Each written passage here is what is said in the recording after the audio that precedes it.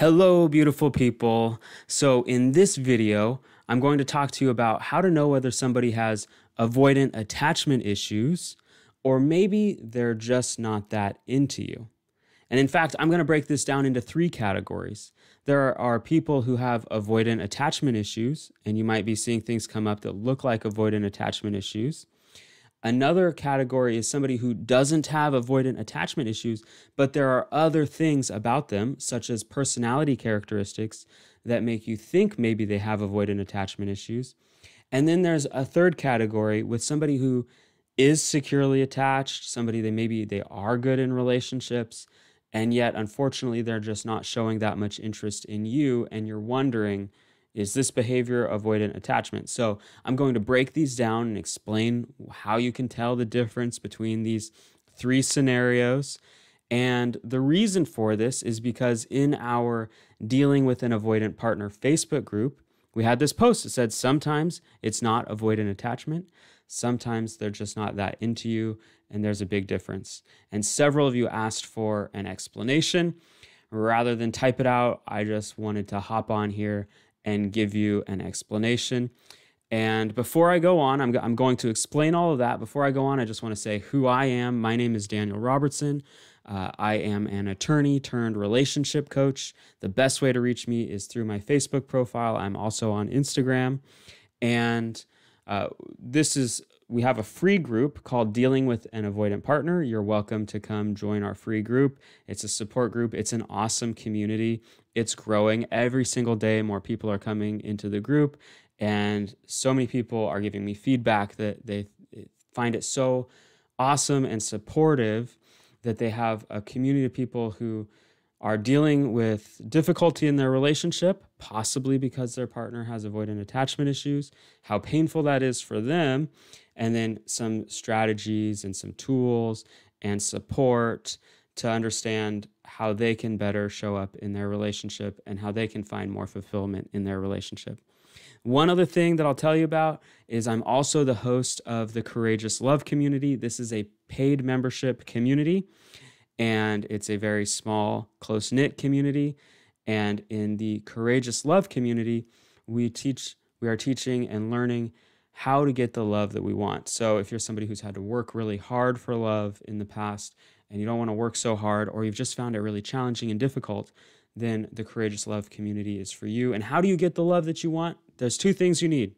One is self-love, loving yourself, healing your past hurts, learning how to love and care and regulate your own emotions. And the other aspect is excellent relationship skills, such as communication, conflict resolution, these kinds of things that you need for success in your relationship. So if you put those two things together, you can get the love that you want without having to work so hard for it, without finding it so difficult. So that's what is available, and as well as just other kinds of coaching, individual and couples coaching. Find me on Facebook if you have more questions about that. I will take your private messages. Send me a private message, and I'm happy to chat with you. Okay, now getting into the answer to your question. How do you know whether somebody has an avoidant attachment style or whether they have some kind of other personality characteristics that might look like avoidance, or maybe they're just not that interested? So how do we know the difference? Okay, first off, let's talk about attachment styles because they're very popular right now. There's a lot of talk about attachment styles, and they are very helpful. It's very helpful to understand attachment styles so that we can understand the things that are coming up in our relationships and the dynamics. However, they don't explain everything, and a lot of things that come up in a relationship don't have anything to do with attachment. So what is an attachment style? Well, if somebody has avoidant attachment style, then one of the things that you're going to see is they had childhood experiences that included attachment injuries.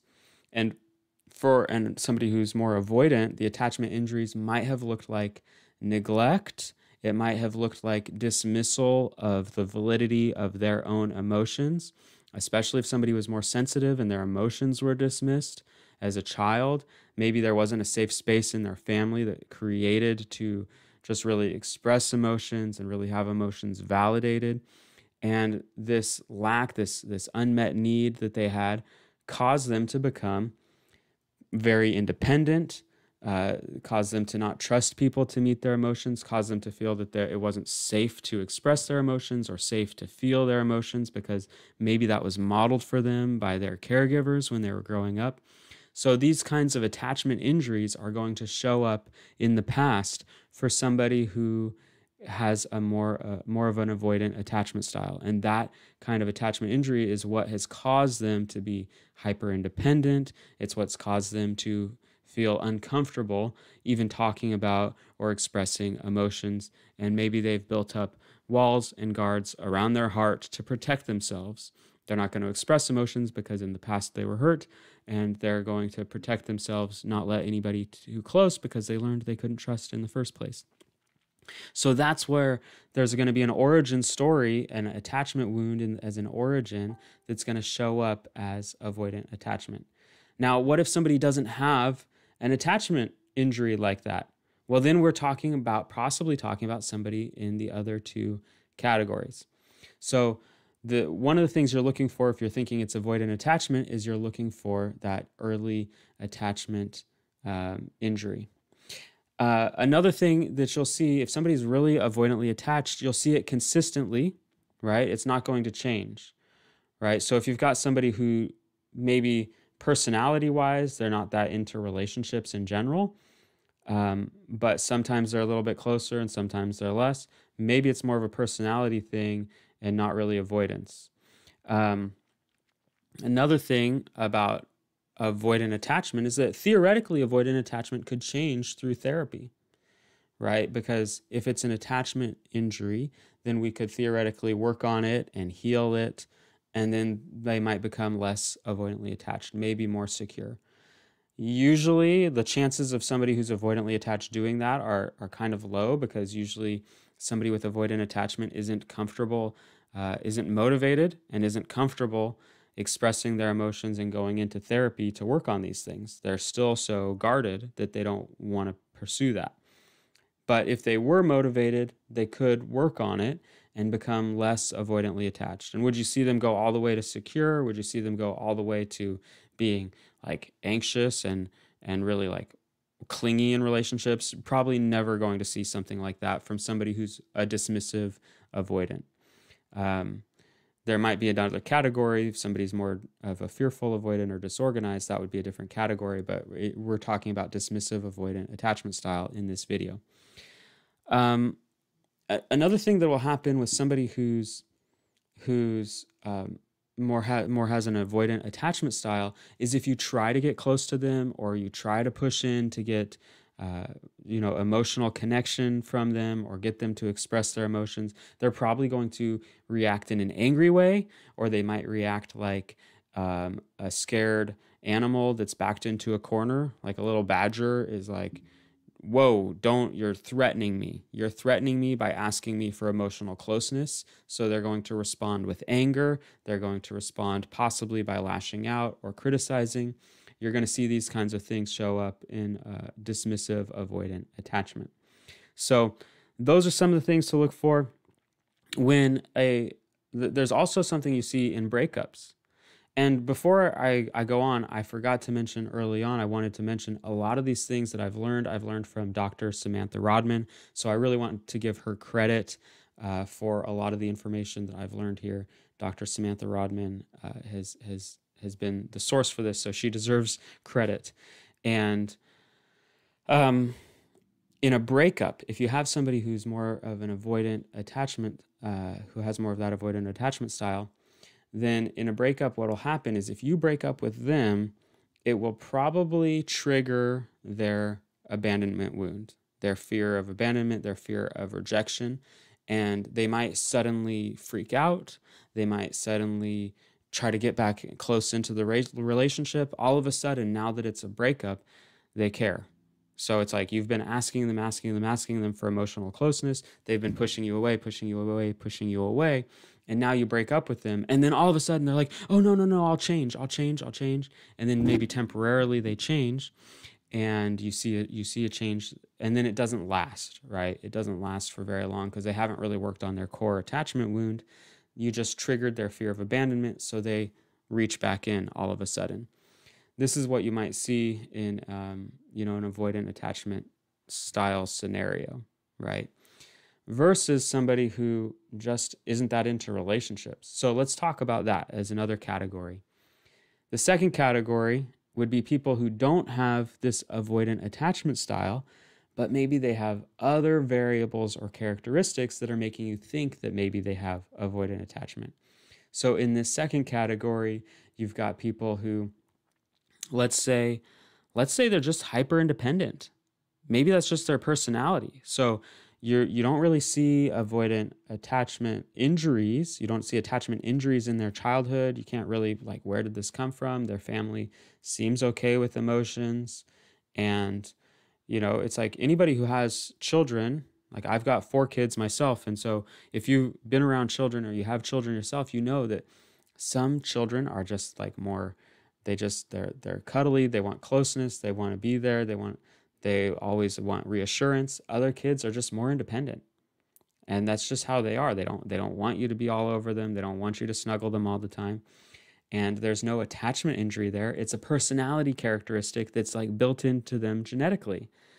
And so they're not somebody who personality-wise is that interested in closeness.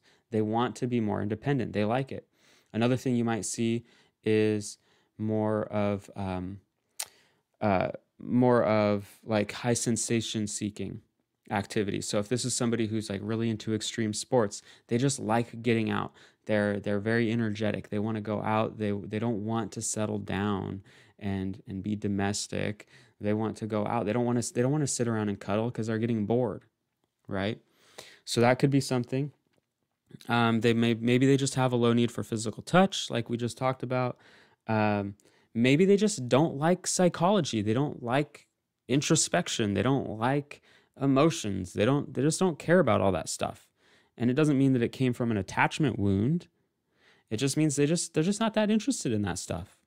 And that's part of their personality. Maybe they're hyper rational.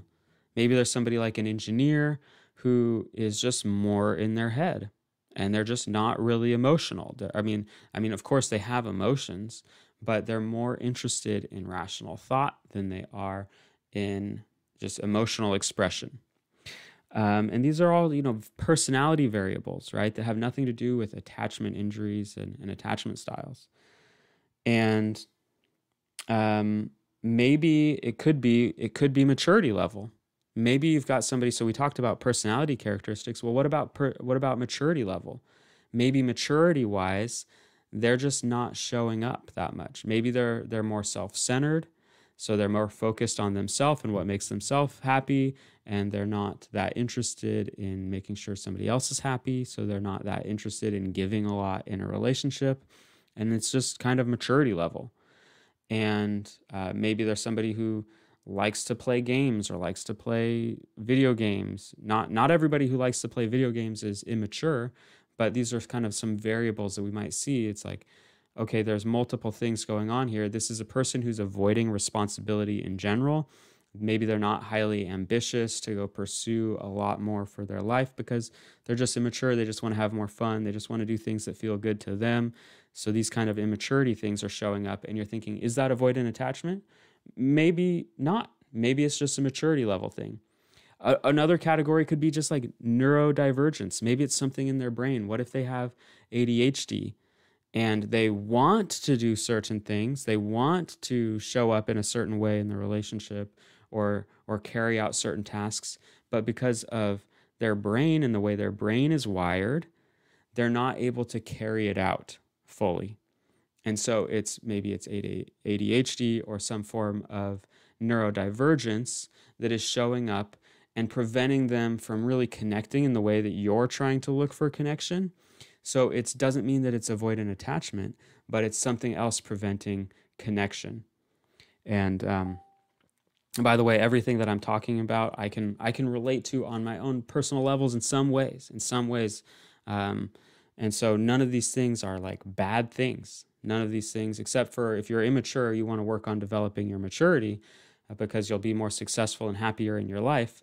But none of these things are bad things. I'm not making any moral judgments here. These are just personality characteristics, maturity level, brain wiring characteristics that could show up in a relationship and seem like more of like an avoidant attachment thing, but it's not avoidant attachment. So what else? If somebody is in this category where it's not avoidant attachment, then they might not be consistently avoidant. You might see them, well, they seem close sometimes, but not close other times. And you're like, what's going on?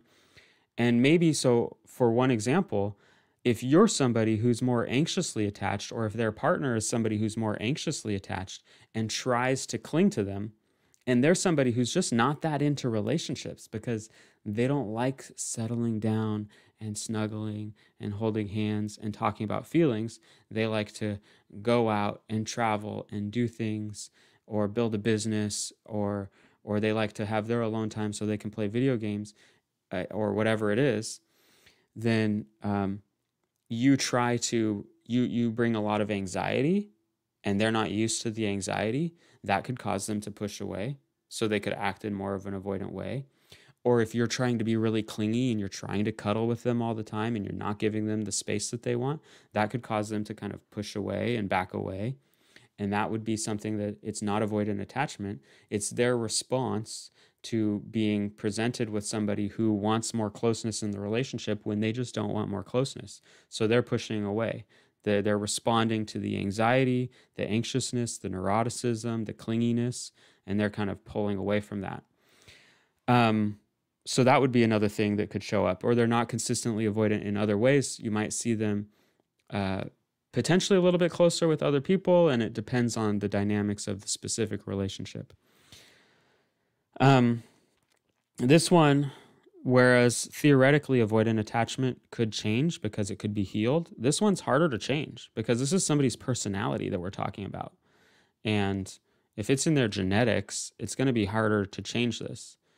Or if it's in their brain wiring, it's potentially going to be harder to change this. Although with ADHD or neurodivergence, there are things you can work with experts and doctors to see what you can do to change.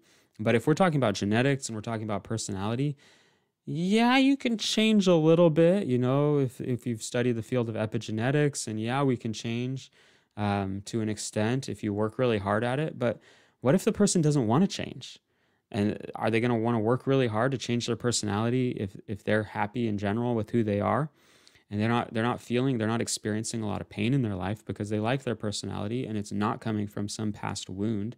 It's just their genetics. So they're happy. They're happy to go snowboarding on the weekend, or go, do something, go drive ATVs or whatever they like to do, or go travel and see new places and try new foods because they're happy like that. So it's going to be harder to change somebody in this category who just has these personality characteristics that are more of an independent type of person. Whereas we talked about with the avoidantly attached person, if you try to get emotionally close to them, they might get scared. They might be afraid. They might react in anger, like an animal trapped in a corner. Somebody who more of their personality is showing up. It's showing up as this like kind of distance or standoffishness. They're going to be more kind of perplexed, like, why do you want to be so close? Because they don't experience wanting that type of closeness. So they might be a little bit perplexed and kind of standoffish and kind of like create some distance, but they're not angry and they're not fearful about it. And then whereas the avoidant attachment person might be more likely to stay stuck in this dynamic, and if you break up with them, they might temporarily freak out and have their fear of abandonment triggered and lean back into the relationship and try to cling back onto the relationship temporarily. Somebody who's more of just personality-wise doesn't really like close relationships, and they don't really need a lot of that physical touch and closeness, they might be more okay. They might be okay if you break up with them. You're like, yeah, I understand. Yeah, I couldn't meet your needs. I understand. And I agree with you. It's best that we break up. They might be more like that if you go through a breakup. And again, a lot of the stuff that I'm talking about, I've learned from Dr. Samantha Rodman. So I need to credit her with a lot of these topics that I'm talking about right now. So they might be more okay with the breakup. Now, I think the last category, this will be the quickest to talk about.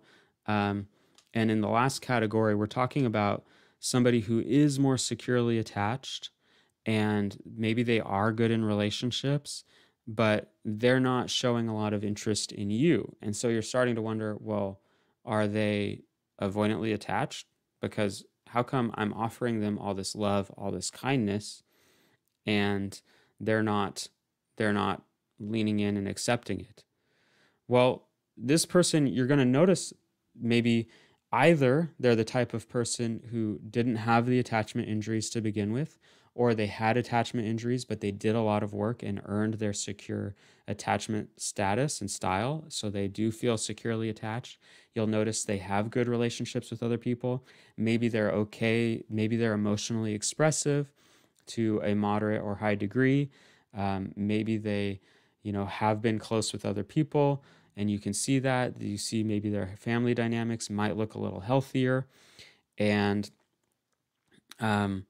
maybe they even like closeness. Maybe they even like the physical touch. Maybe they even like relationships, and they do. Maybe they are you've seen them be good in relationships and be close and people feel connected with them, but they're not connecting with you for some reason.